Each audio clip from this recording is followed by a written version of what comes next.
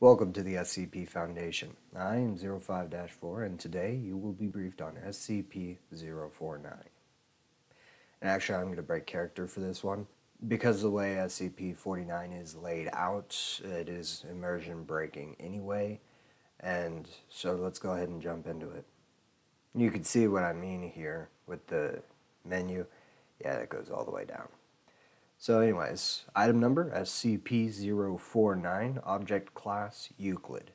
Special Containment Procedures. SCP-049 is contained within a standard secure humanoid containment cell in Research Sector 02 at Site-19. SCP-49 must be sedated before any attempts to transport it.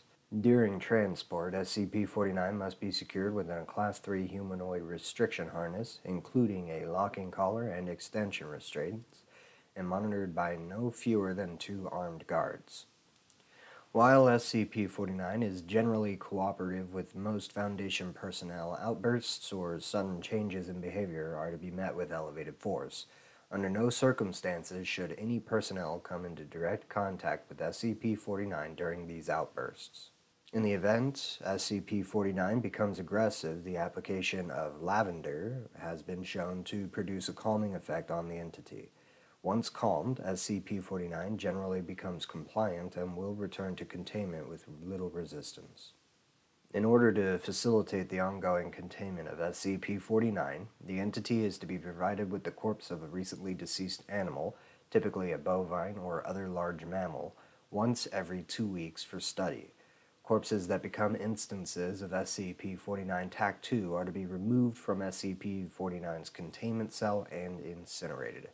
SCP-49 is no longer permitted to interact with human subjects, and requests for human subjects are to be denied. Temporary Containment Procedure Update. See Addendum 049.3. Per Containment Committee Order 049.S19.17.1, SCP-049 is no longer permitted to interact directly with any members of Foundation staff, nor is it to be provided with any additional corpses to be used in its surgeries. This order shall persist indefinitely until such time a consensus regarding the ongoing containment of SCP-49 can be reached. Description: SCP-49 is a humanoid entity, roughly 1.9 meters in height, which bears the appearance of a medieval plague doctor. While SCP-49 appears to be wearing the thick robes and ceramic mask indicative of that profession, the garments instead seem to have grown out of SCP-49's body over time and are now nearly indistinguishable from whatever form is beneath them. Footnote 1. The robes and gloves are identical to a thick hide built up on the skin, while the mask is composed of a kind of chitin growing out of the bones of the face. X-rays indicate that despite this, SCP-49 does have a humanoid skeletal structure beneath its outer layers. SCP-49 is capable of speech in a variety of languages, though tends to prefer English or medieval French. Footnote 2. The entity claims to have originated in 15th century France, though admits that it is particularly well-traveled.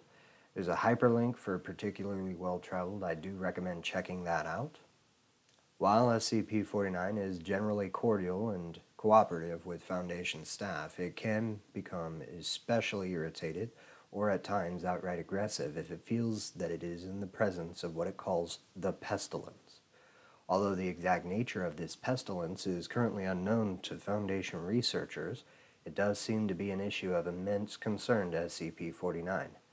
SCP-49 will become hostile with individuals it sees as being affected by the pestilence, often having to be restrained should it encounter such. If left unchecked, SCP-49 will generally attempt to kill any such individual. SCP-49 is capable of causing all biological functions of an organism to cease through direct skin contact. How this occurs is currently unknown, and autopsies of SCP-49's victims have invariably been inconclusive. SCP-49 has expressed frustration or remorse after these killings, indicating that they have done little to kill the pestilence, though will usually seek to then perform a crude surgery on the corpse using the implements contained within a black doctor's bag it carries on its person at all times. Footnote 3. The space within this bag is seemingly anomalously large, as SCP-49 has been observed pulling objects larger than the bag itself from within it in order to operate on deceased subjects. While these surgeries are not always successful, they often result in the creation of instances of SCP-049 TAC-2. SCP-049 TAC-2 instances are reanimated corpses that have been operated on by SCP-49. These instances do not seem to retain any of their prior memories or mental functions, having only basic motor skills and response mechanisms. While these instances are generally inactive, moving very little and in a generally ambulatory fashion, they can become extremely aggressive if provoked or if directed to by SCP-49. SCP-49 TAC-2 instances express active biological functions, though these are vastly different from currently understood human physiology. Despite these alterations, SCP-49 often remarks that the subjects have been cured. Addendum 049.1 Discovery. SCP-049 was discovered during the investigation of a series of unknown disappearances in the town of Montauban in southern France. During a raid on a local home, investigators found several instances of SCP-49 TAC-2 as well as SCP-49. While law enforcement personnel engaged the hostile 049 TAC-2 instances, SCP-49 was noted as watching the engagement and taking notes in its journal. After all of the 049 TAC-2 instances were dispatched, SCP-49 willingly entered Foundation custody. Here's an image. SCP-49 upon discovery. The following interview was conducted by Dr. Raymond Ham during the initial investigation. I'll go ahead and play the audio for you, and I'll scroll along with the transcript. Alors, comment devrions-nous commencer une introduction? Is that French? Can we get a translator? The King's English. No need for translation, sir. I can speak it well enough. Good. My name is Dr. Raymond Ham, and I... Ah, a doctor. A like-minded individual, no doubt. Wherein is your speciality, sir? Cryptobiology. Why? A medical man, such as myself. Wonders abound. And here, I worried I had been abducted by common street thugs. This place, then, this is your laboratory. I had wondered, as clean as it is, and with such little trace of the pestilence here. The pestilence? What do you mean? The scourge. The great dying. Come now, you know what is it they call it? No matter.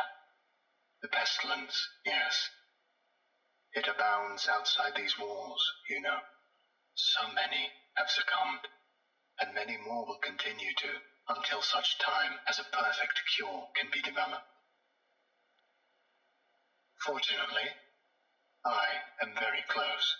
It is my duty in life to rid the world of it, you see. The cure to end all cures. When you say the great dying, are you talking about the bubonic plague? I don't know what that is. I see. Right, well, the entities our agents encountered at the house, they were dead when you encountered them, yes? You reanimated them. In a manner of speaking, you see things too simply, Doctor. Expand your horizons. Life and death, sickness and health. These are amateur terms for amateur physicians.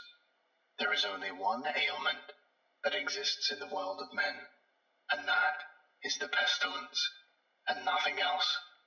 Make no mistake, they were very ill. All of them. You think you cured those people? Indeed. My cure is most effective. But the things we recovered were not human.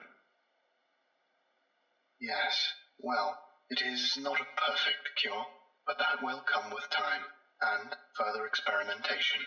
I have spent a lifetime developing my methods, Dr. Ham, and will spend a lifetime more, if necessary.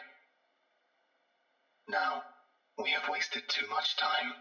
There is work to do. I will require a laboratory of my own, one where I can continue my research unimpeded. And assistance, of course, though I can provide those on my own. In time. Oh, I don't think our organization would be willing to... Nonsense. We are all men of science. Fetch your coat and show me to my quarters, Doctor. Our work begins now. End log. Interviewer's note. While SCP-49 is capable of communicating in a very human way, there is a strange sense of unease that one experiences when in its presence. Make no mistake, there is something very uncanny about this entity indeed. Additionally, we've confiscated that pointed stick that SCP-49 keeps waving around. Part of this was due to standard confiscation protocols for the possessions of anomalies, and part because 049 really is a menace swinging around like he does. The entity was displeased at first, but after we made some concessions in providing it with test subjects, which are, admittedly, more for the benefit of our own research, it warmed up to the idea. Addendum 049.2 Observation Log.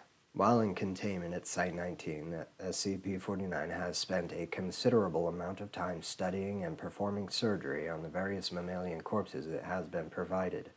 SCP-49 will routinely spend several days performing surgery, and then, regardless of whether or not the corpse becomes an instance of SCP-49 TAC-2, spending several more days documenting its findings in a thick leather journal stored within its doctor's bag. SCP-49 will often seek to share its findings with members of Foundation staff. The following is a log of several occasions during which SCP-49 was observed operating on a mammalian corpse. Observational Log 049.OscarLima.1 Summary. Subject SCP-49. Preface. A test subject, D-85123, was introduced into SCP-49's containment cell. The entity expressed sincere gratitude towards all members of the containment and research staff. Observation Notes. SCP-49 began by asking D-85123 several standard medical questions as it began removing tools from its bag. Shortly after finishing its preparations, SCP-49 quickly closed the distance between the two, killing the subject with a touch to its throat. Afterwards, SCP-49 made a number of considerable alterations to the basic structure of the subject's corpse, often introducing fluids from within its bag into the subject by way of a hand-powered pump and copper tubing. The resulting 49 TAC-2 instance became animated, flailing and grasping at the walls of the chamber with a number of manufactured limbs while moaning out of an oblong orifice now present in its sternum. During this time, SCP-49 was observed taking notes of the instance in its journal and remarking to the watching research staff about the efficacy of its cure. Security personnel entered the chamber to move SCP-49 back to containment and were attacked by the instance. The security team dispatched a 049 TAC-2 instance, and SCP-49 returned to containment with no resistance, stating that it was pleased with the results. Observational Log 049.OscarLima.2 Summary. Subject SCP-049. Preface. SCP-49 was provided the corpse of a recently deceased goat. SCP-49 expressed gratitude at the provision. Observation Notes. SCP-49 operated on the goat corpse for several days, eventually resulting in an instance of SCP-49 TAC-2. SCP-49 expressed pleasure in this outcome, though admitted the disease was still in its nascent stage. My veterinarian practice is rudimentary, but the patient responded well to the procedure. Observational Log 049.OscarLima.3 Summary. Subject SCP-49. Preface. SCP-49 was provided the corpse of a recently deceased orangutan. SCP-49 expressed noted gratitude at the provision due to the similarities between the orangutan and common human physiology. Observation Notes. SCP-49 spent several days operating on the orangutan, reanimating it several times. However, SCP-49 appeared to be discontent with the results it experienced, returning to the creature 3 times after its initial reanimation for additional work. After it was unable to reanimate the corpse a 5th time, SCP-49 turned the corpse over to Foundation staff for incineration, stating, "I have learned so much from this, though I fear my early optimism was misplaced. I hadn't yet come across such a a stumbling block on my road to the cure. More subjects like this would do a great deal in advancing my research. Observation log 049. Oscar Lima. 7 full. Subject SCP-49. SCP-49 was provided the corpse of a recently deceased bovine. SCP-49 expressed mild annoyance at the provision, though accepted it nonetheless. Footnote 4. SCP-49 had stated its desire to work on human subjects several times between this occasion and the earlier provision of an orangutan, noting its discontentedness when they would not be provided. Observation notes. SCP-49 spent several days operating on the bovine corpse, breaking only to dine on a requested dinner of thin crackers, salted pork, and hard cheese. Footnote 5. SCP-49 has expressed that it does not require sustenance, but enjoys it and feels that the food helps to put it in the right mind to operate. Beginning first by embalming the corpse, SCP-49 was observed producing a number of long syringes from its bag, each containing a different dark viscous fluid. SCP-49 described these fluids as essences of the humors, and elaborated by saying the pestilence may bring about a systematic imbalance. In such a case, before true healing can begin, one must find the humors in balance or the body will reject the cure. Footnote 6. SCP-49 added to this statement by saying, "This is, of course, elementary knowledge for the practical physician," which is hyperlinked. I do recommend checking it out. I would have thought you would have learned this during your education. Over the next few days, SCP-49 spent a considerable amount of time adjusting the organs of the bovine corpse with a number of large metal instruments. After 8 days, SCP-49 produced a lightning rod, which Dr. Ham exchanged for an electric cattle prod attached to an extension cord, and struck the corpse in several locations. This action seemingly had the effect of reanimating the bovine, which once again became ambulatory despite the inversion of the head and reorientation of its limbs. Now there's another audio log. I'll go ahead and play it while scrolling along with it. We've watched you work for several weeks now, and honestly, I'm not sure I understand what you're doing. Could you describe your process in detail? Oh, goodness no. The process is most intensive. And interrupting, there's a footnote. Footnote 7. Notably, SCP-49's journals are not written in any known language, and attempts by linguists and codebreakers to decipher them have been unsuccessful. Any known language is hyperlinked. Check it out. As I said to your assistant, the best instruction you will find about my methods are here in my journals, as I have kept exhaustive records of my work there. I see. Well, my concern, Doctor, is that we still don't understand what you're seeking to cure, or how it manifests, or how turning these creatures into quasi-living, mindless drones helps in that effort. You do not understand the pestilence, even after all this time. Doctor, it is an unspeakable horror, one that has shown its true face many times before, and will again. I find myself blessed with the wisdom and good senses needed to root it out and destroy it. But many, like yourself, cannot. It is a cruel judgment, I fear, to be at the mercy of a disease you cannot fully comprehend. That still doesn't answer my question. How's your cure any kind of cure at all? It is a cure. You may laugh at my efforts if you please, but do not besmirch the good name of scientific progress that has developed this great mercy. What you short-sightedly see here is a life better than any this creature could have hoped for. Stricken as it was with the pestilence, this creature is now clean, unable to spread the pestilence, and free from the terror it would have experienced otherwise. This is hardly a creature at all, Doctor. It's not even... Do not jape with me, sir. You and your colleagues are like so many others, unable to look past minor setbacks to see the salvation taking place before your very eyes. Do you wait to remove rotten timbers until the whole collapses on top of you? No. You find them and you pull them out and replace them with those untouched by rot. And most of all, you do not simply mock the structure because it now looks different to you. It is strong. It is free of disease. I'm sorry. Didn't mean to agitate you. I'm just trying to understand. Yes. Well, do mind your words in the future, Doctor. I am a professional, but even professionals may feel the bite of pride in dealing with criticism of their masterpiece. I will forgive this as an act of good faith between colleagues. Is there anything else I can help you with? No, that will be all. Another test subject on the usual schedule. You know my preference of subjects with more human anatomies. Attending researchers note, SCP-49 does seem to genuinely want to help other humans, though it has not yet been able to provide a concrete example of what exactly it is trying to save us all from. I have watched it now over several weeks, and while the outcomes do not seem to ever change, SCP-49 continues to claim that it is growing closer to its perfect cure.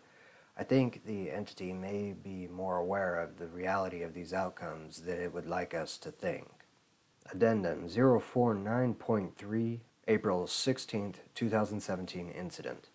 Starting shortly after SCP-49's initial containment, Dr. Ham conducted a number of interviews with the subject regarding its anomalous properties, and over time began to note its displeasure with its subjects and SCP-49 TAC-2 instances. This continued for a period of several months, during which SCP-49 never exhibited any aggressive behaviors.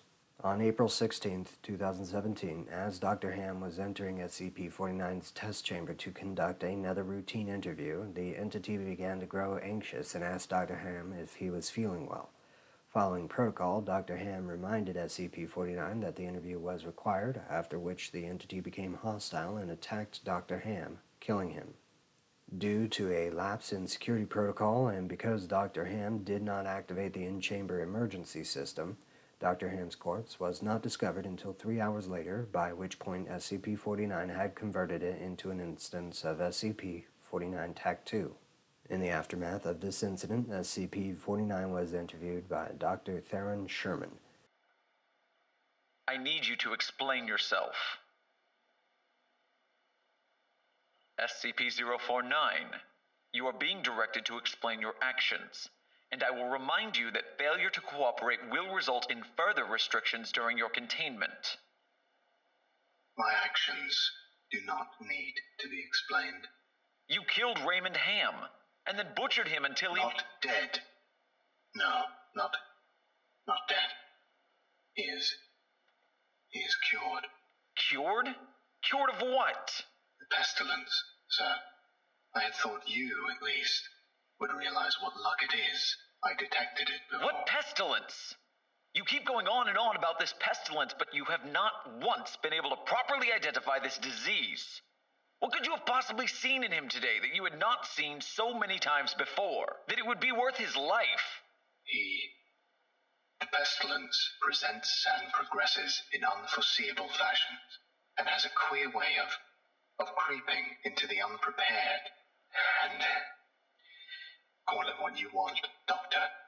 It was a mercy I did to him. He is cured. He is a vegetable. I would not expect you to understand. You and your ilk have proven time and time again not to be men of science, but men of emotion. You cannot appreciate the horrors I have seen.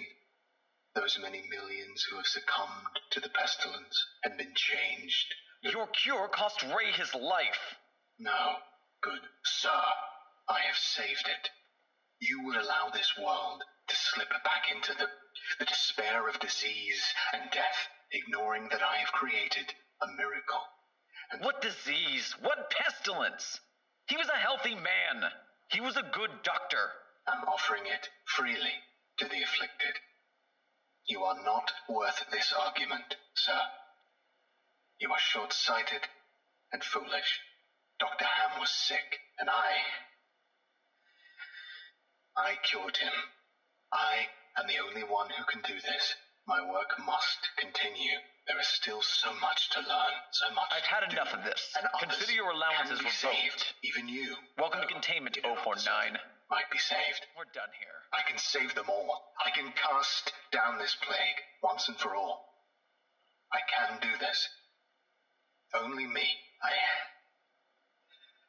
I saved him. Dr. Ham. I cured him. He was sick. I know he was sick. I know he was. And you are all sick, but I can save you. I can save all of you because I am the cure. Addendum 049.4 Post-Incident Report Interview. The following interview is an excerpt from the 4/16/17/049 Incident Report. The interview was conducted by Dr. Elijah Itkin and took place 3 weeks after the start of the initial investigation. SCP-049, we are conducting this interview to close out our investigation of your actions taken on April 16th that resulted in the death of a staff member. Do you have any comments to make?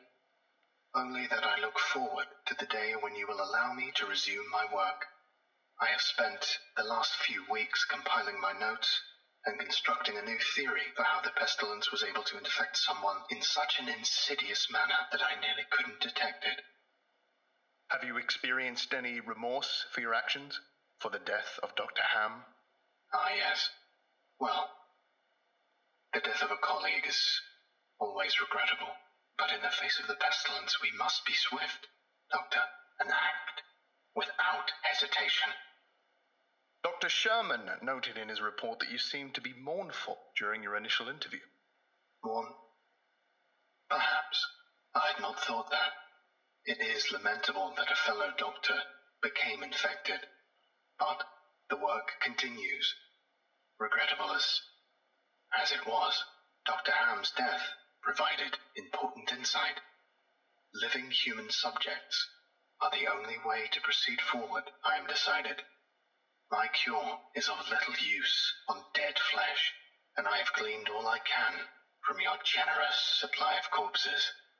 My desires turn towards tending to those still living who suffer from the disease. I'm afraid you're going to be disappointed. Oh, Doctor, I wouldn't be so sure. And as you could see, the "Oh Doctor, I wouldn't be so sure" does end in a hyperlink. And that concludes your briefing on SCP-49. There are a lot of different tales in regards to SCP-49, and there's also some cross-pollination in regards to this SCP. This is one of the most popular SCPs on the entirety of the wiki. I do recommend giving all of those tales a read if this particular skip interests you. Remember, we secure, contain, and protect. We die in the dark so that they can live in the light. Thank you for watching. If you enjoyed this video, please give it a like, subscribe, and ring the bell if you'd like to see more. If you didn't enjoy this video, go ahead and leave a comment as to why. Please try to keep your comments constructive if you can. And, well, thank you so much. Have a good rest of your whatever.